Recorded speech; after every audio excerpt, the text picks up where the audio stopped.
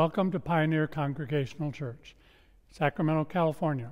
This is our online worship for July 5th, 2020. As we celebrate July 4th weekend, we want to talk about our country, our community, and being followers of the way of Christ. Glad you could join us.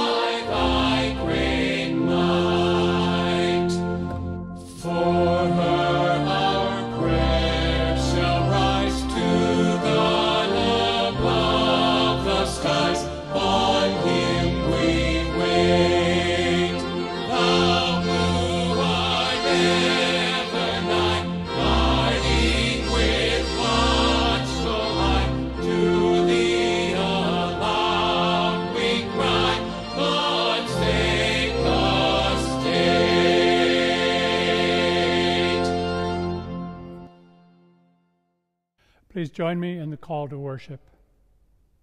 Dust we are, and to dust we shall return, all of us. Giver of life, help us to see our common humanity. Help us to care for all that our common earth produces. Help us to appreciate all in this land we call home. In all our diversity, we come to celebrate our unity as your beloved community. Amen.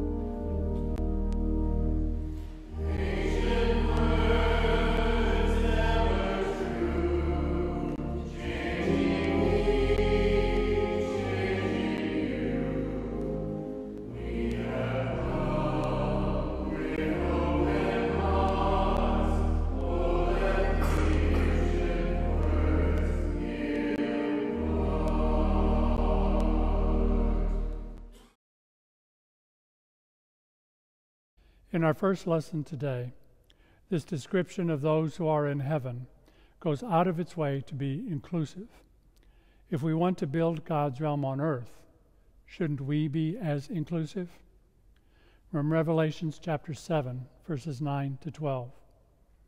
After this I looked, and there was a great multitude that no one could count, from every nation, from all tribes and peoples and languages, standing before the throne and before the Lamb, robed in white with palm branches in their hands. They cried out in a loud voice, saying, "Salvation belongs to our God, who is seated on the throne, and to the Lamb." And all the angels stood around the throne and around the elders and the four living creatures, and they fell on their faces before the throne and worshipped God, singing, "Amen. Blessing and glory and wisdom and thanksgiving and honor and power and might be to our God forever and ever. Amen."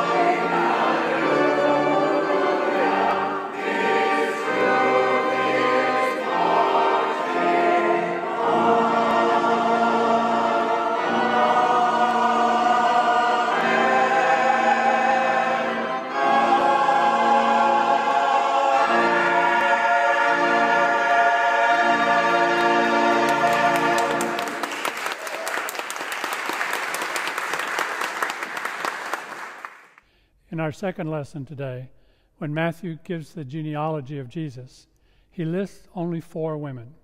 They all have one thing in common. They were not Hebrews. Matthew chapter 1, verses 1 to 6.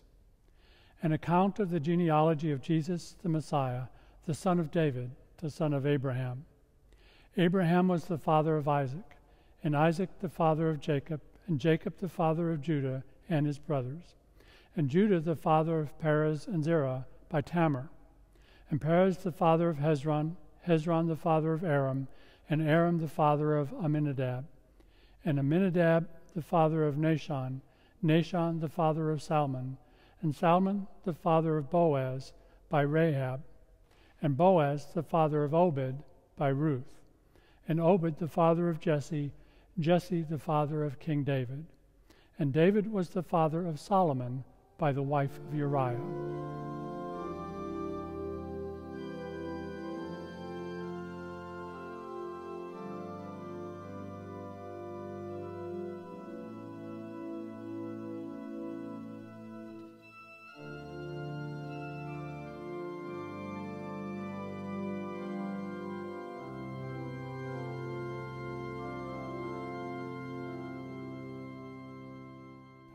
Would you join your hearts with mine in prayer?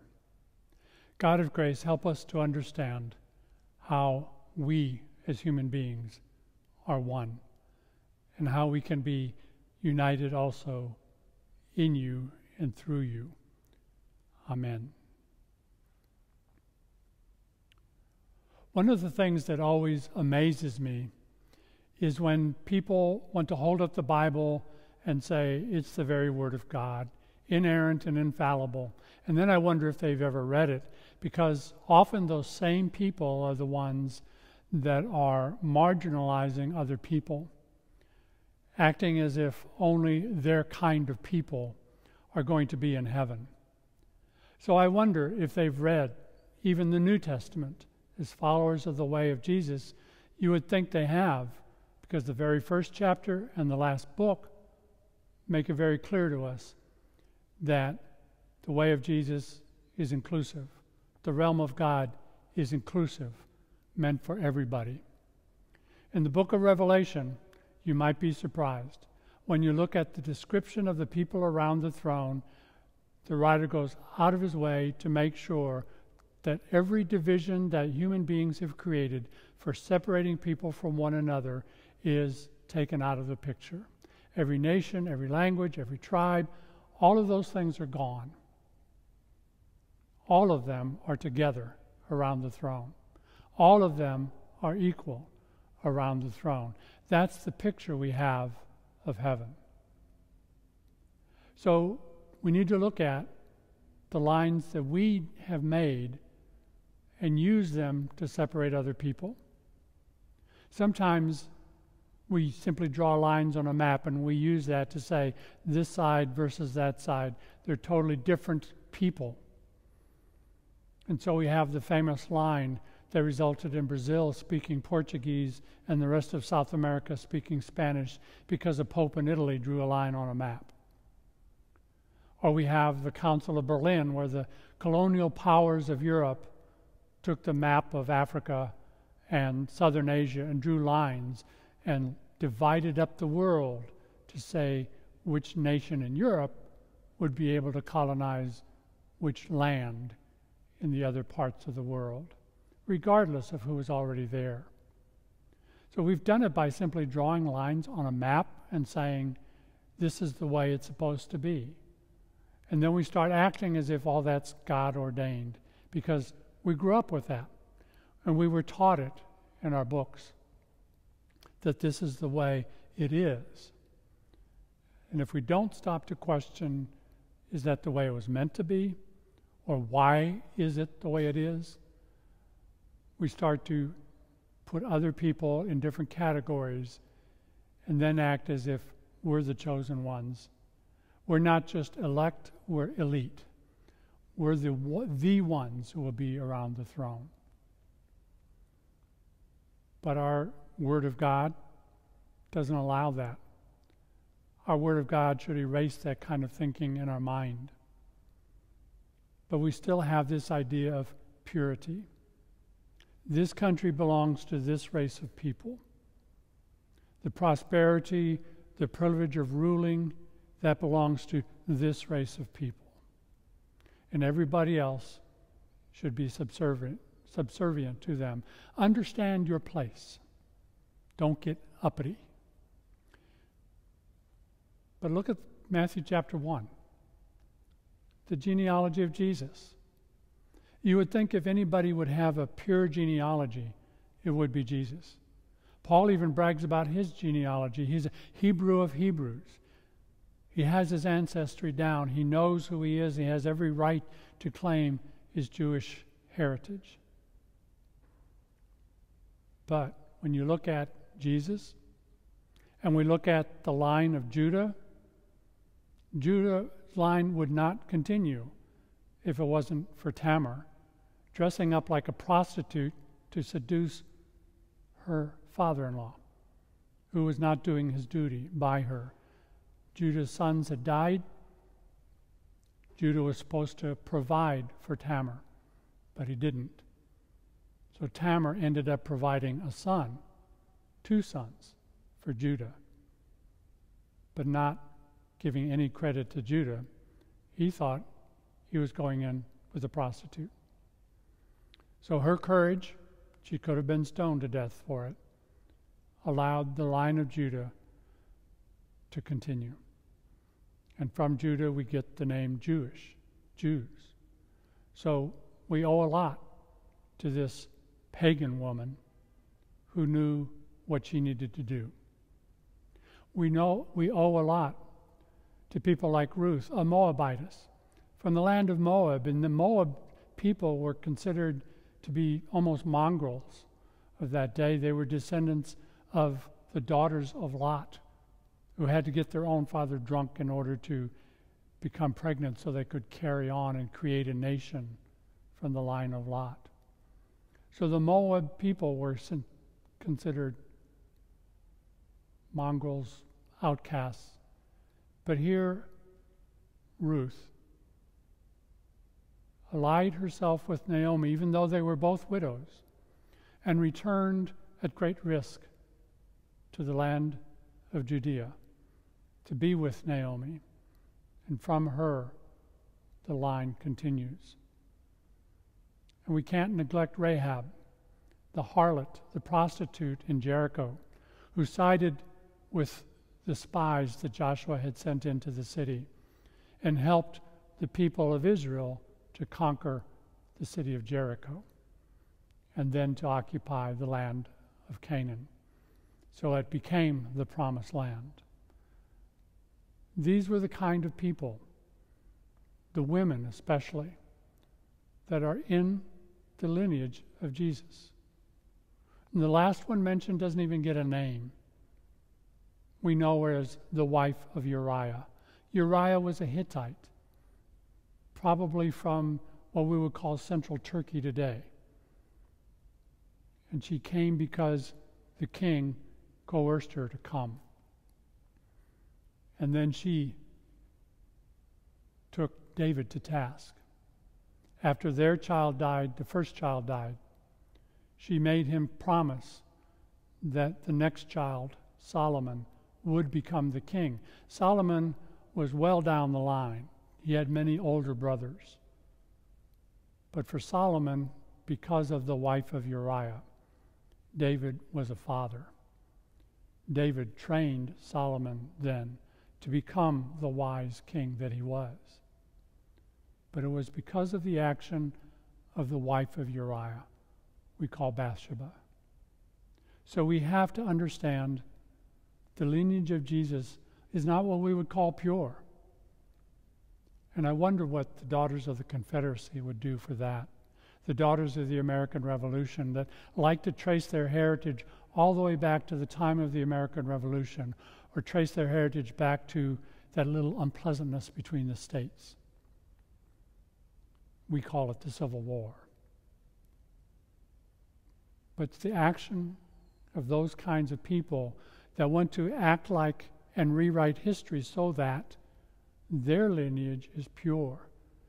It's their descendants who deserve to be the rulers of the land, who deserve to prosper even at the expense of other people. I wonder, have they read this thing they call the Word of God? They want to look at God and claim that God is the one who has blessed them, that has given them this privilege. But God would say, no, look, I am including everybody, and I want to make sure you understand that no one is pure. I grew up in an atmosphere of purity. Purity was very important. We had to have pure doctrine. We had to have purity of practice.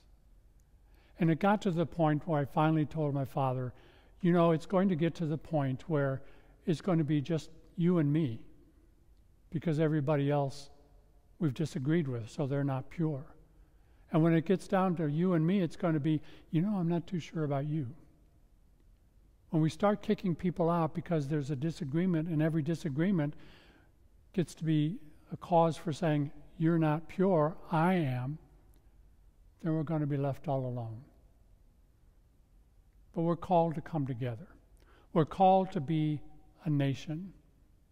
We're called to be one people on one land. And when we talk about the land, we talk about it as a her, because it's the Mother Earth. That's the thinking that is behind that particular pronoun set that we use for our country, because it's actually the land that makes the country. And all the people in it then have to live together. And it doesn't matter where they came from. It doesn't matter the color of their skin. It doesn't matter the faith tradition that they have. They're living on the same land. That makes them a nation. And that nation needs to act in unity. That nation needs to act as one body.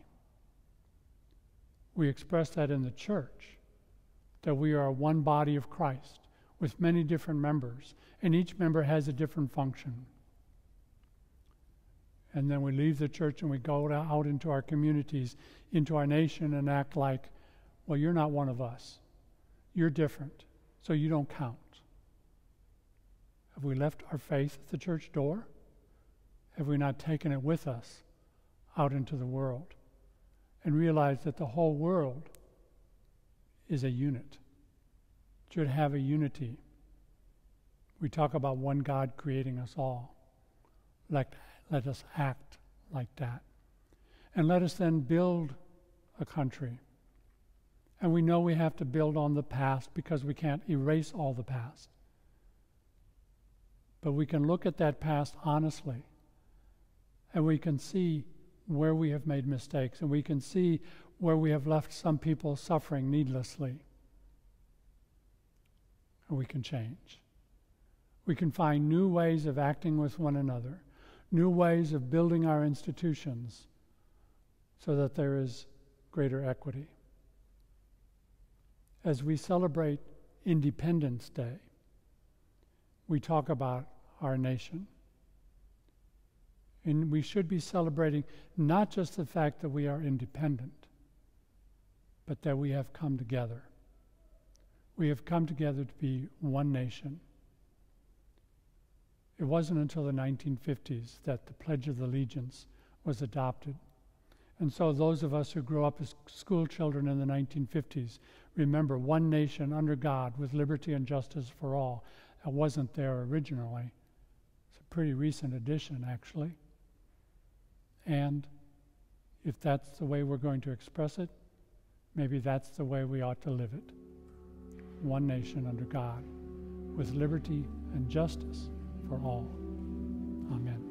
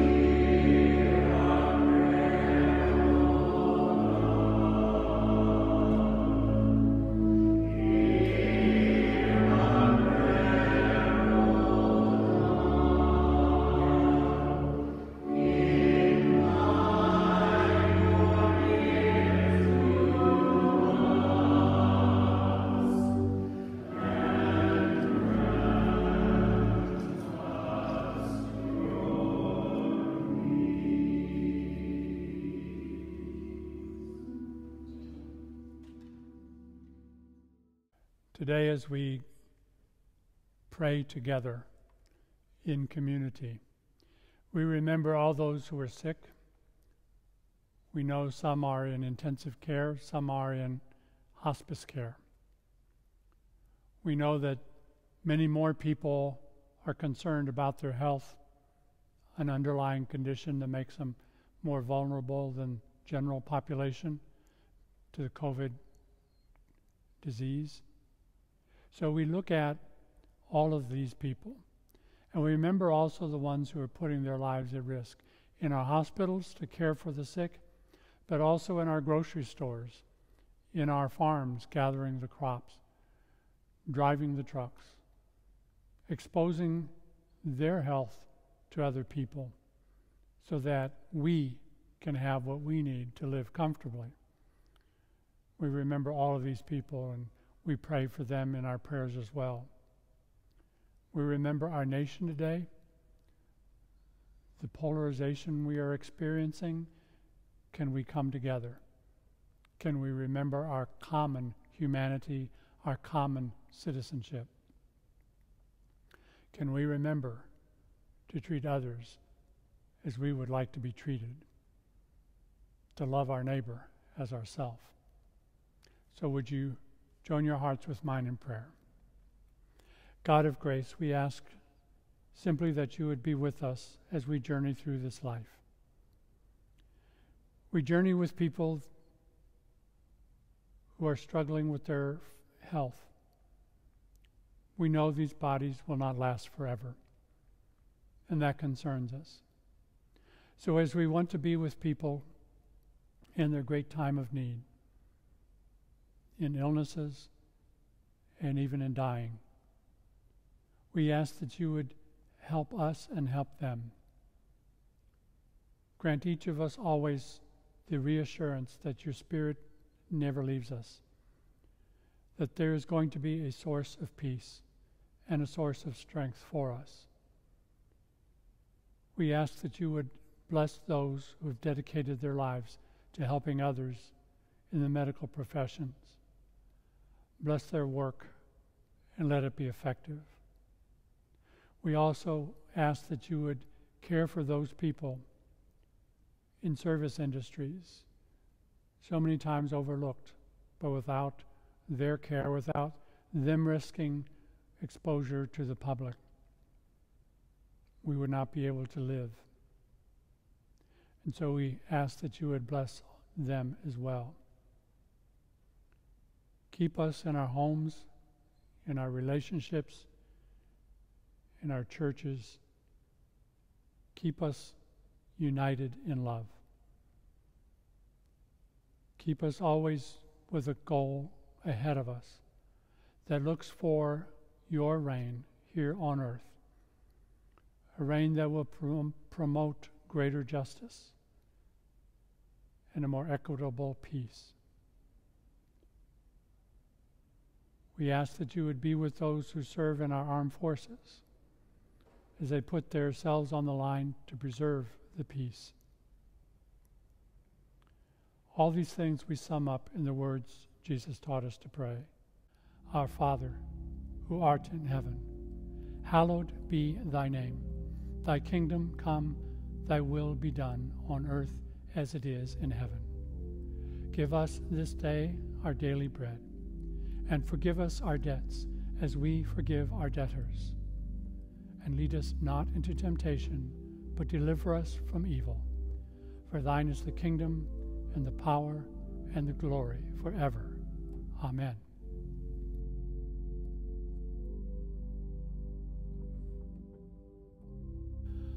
This is the first Sunday of the month. It is our custom to celebrate Holy Communion on the first Sunday of a month. And so at this time, I would encourage you, if you would like to join us at home in doing this, that you would have your bread ready, have your drink ready, so that we can commune together, separated perhaps by many miles, but joined in one spirit. We use the order of communion found in the bulletin. Jesus said, I am the bread of life. You who come to me shall not hunger. You who believe shall never thirst. In company with all who hunger for spiritual food, we come to this table sharing the life-giving bread. God be with you and also with you. Lift up your hearts. We lift them to God. Let us give thanks to God. It is right to give God thanks and praise. Jesus sat with all sorts, the many different colors of humanity, but mainly those excluded, and broke bread. So along with everyone on whom the world has turned its back, along with everyone hungry for justice and truth, along with everyone abused as stranger and foreigner, along with everyone who does not fit normal, along with everyone who questions, doubts, and even denies, along with every prejudice that has ever been flung, along with everyone made poor by others' riches, you and I are welcome at this table. We give thanks for this table, which gives us spiritual nourishment for this path of life among the shadows of the world, finding the moments of hope in the rising of the cross. May our hands cup the grain, our lives bear the faith, our souls grip the truth, and our hearts trust the promise. May God's steadfast love be our traveling companion. Amen.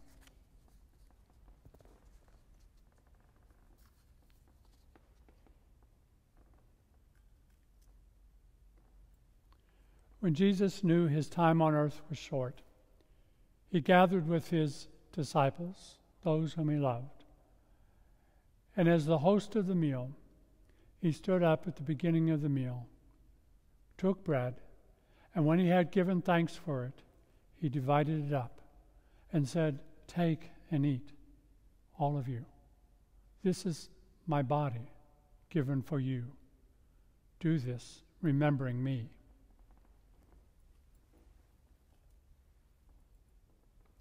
In the same way, he took the cup after supper, and when he had given thanks, he gave it to them, saying, "Drink of it, all of you. This cup is my life's blood poured out for you. Drink of it, and do this, remembering me."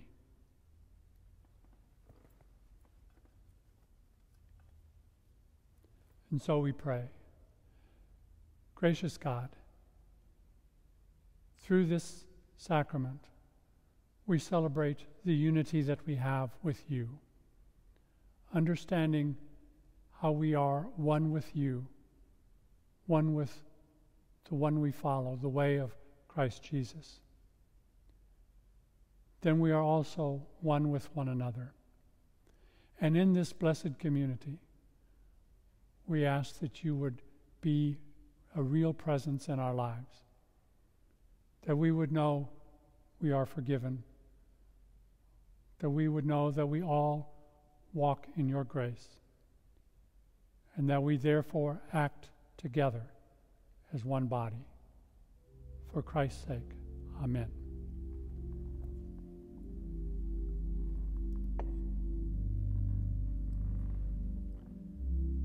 And so we take the bread, and we take and eat the bread of life.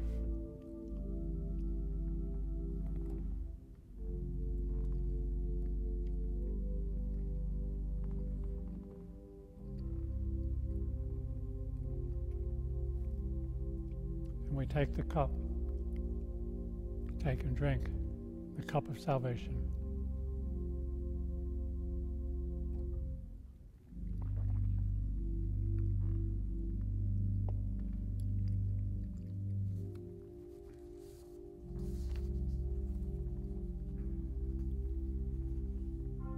And would you join with me in the prayer? Eternal God, you have called your people from east to west and north to south to feast at this table of Jesus Christ. We thank you for the spiritual food we have received. By the power of your Holy Spirit, keep us faithful to your will. Go with us to the streets, to our homes, and to our places of labor and leisure, so that whether we are gathered or scattered, we may be the servant church of the servant Christ. in whose name we rejoice to pray. Amen. In our announcements today, I would like to remind you of the ministry that we have going on through the internet, through email, and so forth. So midweek, look for a midweek meditation from me. And in that email, after you read the meditation, look for a link for Experience Peace. You can also see that on our website, pioneerucc.org. So Experience Peace is a meditation experience all on its own. Jim provides music that helps us find our peace, and then there are words for meditation that you will hear from me and from Donna Appadoni, who has been our guest narrator for several years on our Christmas Songs of the Season programs. She also happens to be on Capital Public Radio. So we have meditation words, but especially the beautiful music and the pictures that our music director Jim Jordan produces, all designed to help us find peace in a moment when we have so many reasons for anxiety. So please look for that. I would also encourage you, as we talk about being a body of Christ, that at this time, use these means that we have to communicate. Even as we open up, we know there are still many people who cannot get out as well as they could, that we may not be able to see face to face. But we can call them. We can communicate to them. So especially those of you who are members of Pioneer, I would encourage you to take 5 or 6 people from the congregation on your list. Make it a point to get in touch with them during the week. Keep that community feel going. We have been blessed with the technology to do it. It would be a shame if we didn't use it. We also need to understand that the needs of the church financially have been cut back as much as they can be. We've cut back on things like the utilities and other sources that we had to have before we don't need now. So we've pared down our budget as much as we can. But we still have some things that must be paid for the staff and for the facility. So I would encourage you to please remember the church financially. There are ways to do that. You can see that on our website through PayPal or Givelify, or you can send a check into the church office. All the mail is checked at least twice every week, and any checks are deposited on a timely basis. So please remember the church in your giving.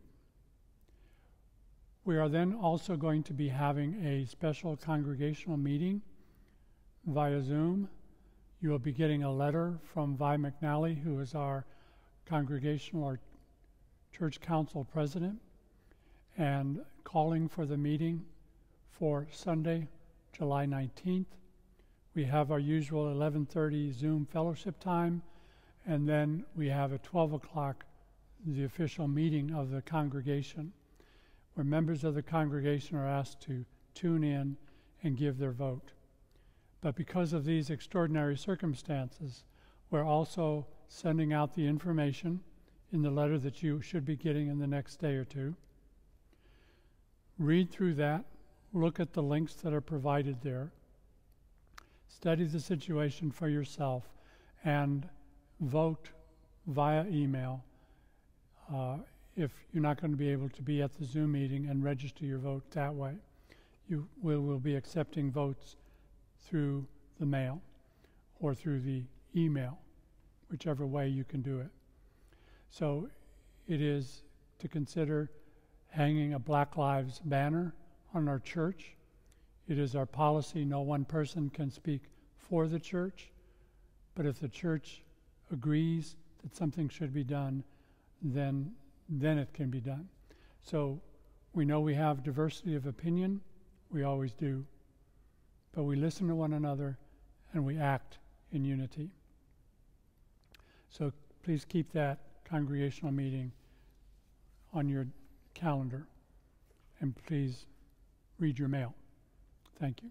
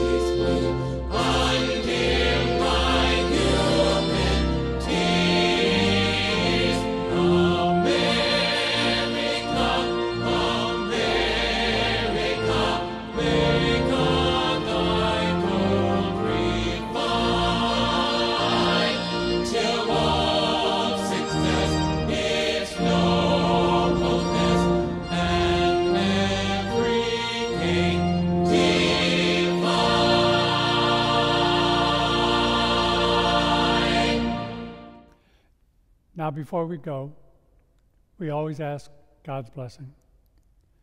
And may the God that we know as love continue to be with us. May the Christ who has shown us that we all live in God's grace be with us. And may the Holy Spirit continue to be in each and every heart, teaching us the way. Amen.